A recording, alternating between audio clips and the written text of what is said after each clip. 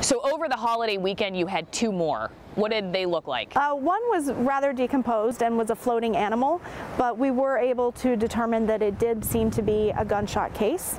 There was some evidence on the body from visual examination that led us to believe that. This radiograph that we're looking at right now, it shows bullets in the skull area. So do you sometimes see a healthy animal on the outside and still can find out later that it's a gunshot? Absolutely. We've seen that in several cases. There's times where we aren't able to see that external evidence until we take that radiograph.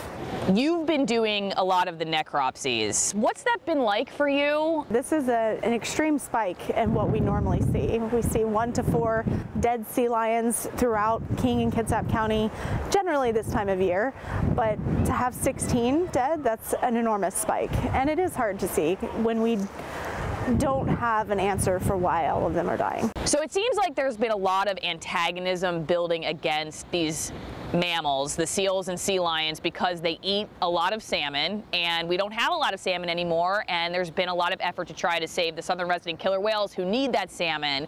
How does this play into that, in your opinion? I definitely think it's had some impact, the fact that this has now been a hot topic for discussion, and the Orca Task Force has been talking about this, but this doesn't seem to be a management issue. This isn't the way that I believe any of the fishing industry people would suggest we go about managing the population.